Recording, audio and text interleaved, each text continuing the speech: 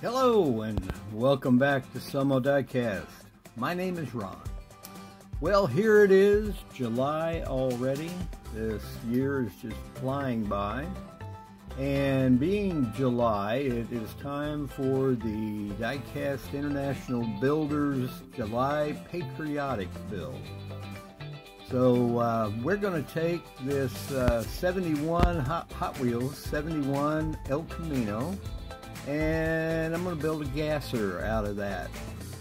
And I think what's more American than a patriotic style gasser. So let's go ahead and get this little guy blown apart and take a look at the pieces and parts, and we'll see what we can do about turning this into a gasser. So everybody, please stay tuned.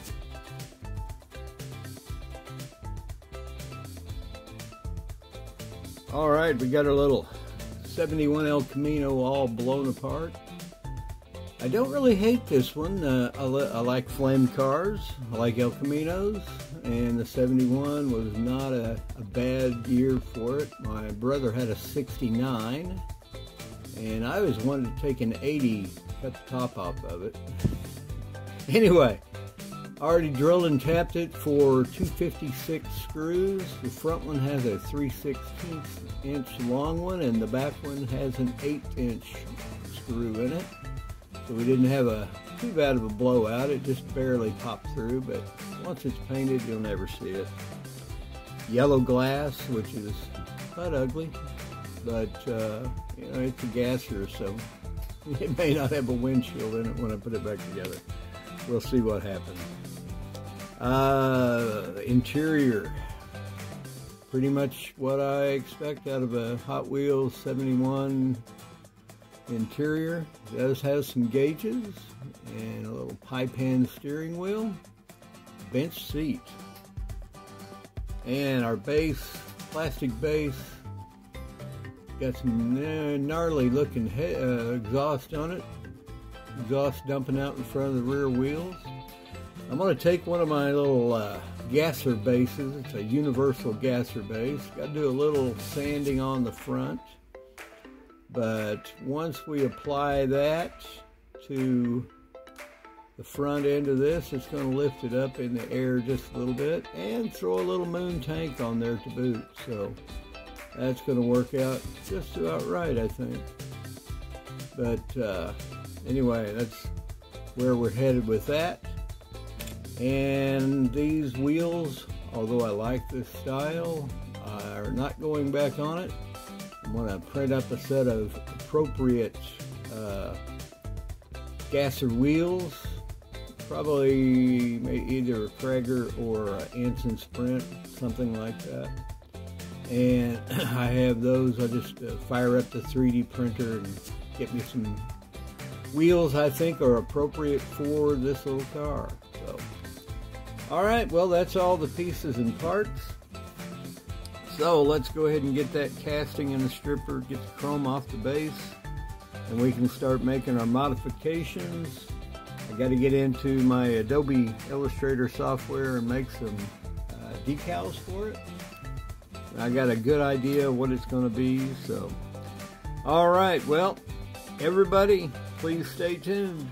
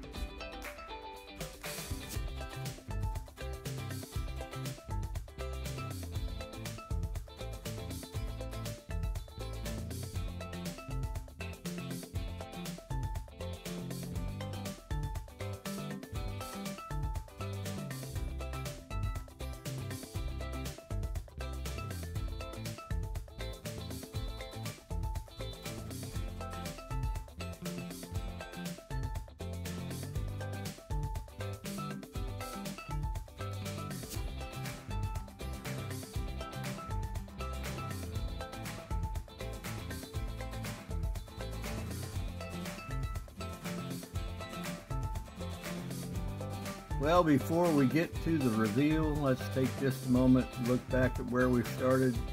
This is a Hot Wheels 1971 El Camino. Let's go ahead and we'll get to the reveal and see how this little guy came out. So everybody, please stay tuned.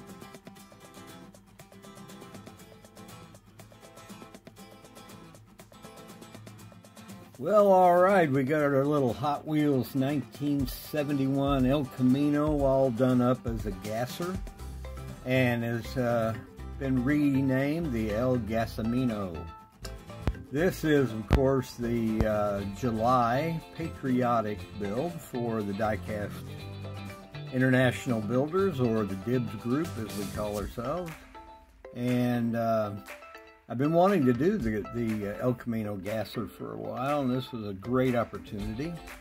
So we tore it down, cleaned it up, got in my 3D printer and printed up one of my gasser subframes to go in the front. And once we had the base modified and the body all cleaned up, painted it a beautiful gloss white.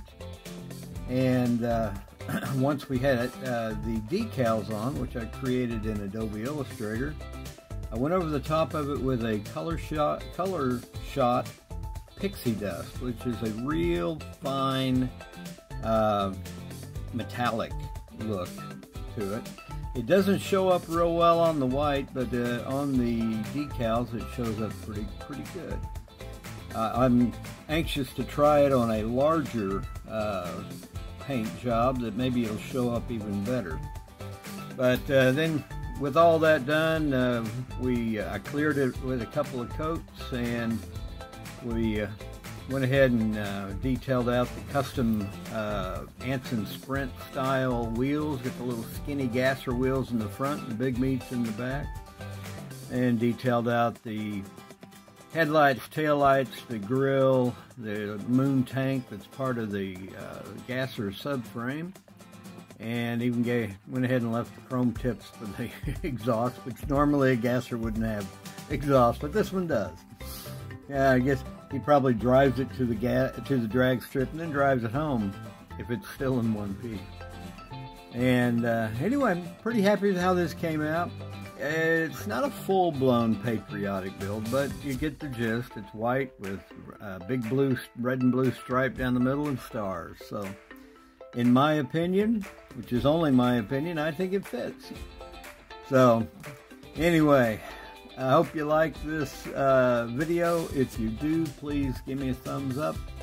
And if you're not currently a subscriber, please do, and be sure you ring the bell when you subscribe to be notified of future builds when they're available, and be sure you share with your friends. And be sure you go out and check out the builds that my teammates on the Diecast International Builders, Matchbox Mark, Opa's custom diecast that has been, it's run by his son Caleb, took it over after Opa passed, and Cole over at Kuda's Diecast Customs. So thank you again for watching, and I will see you in the next.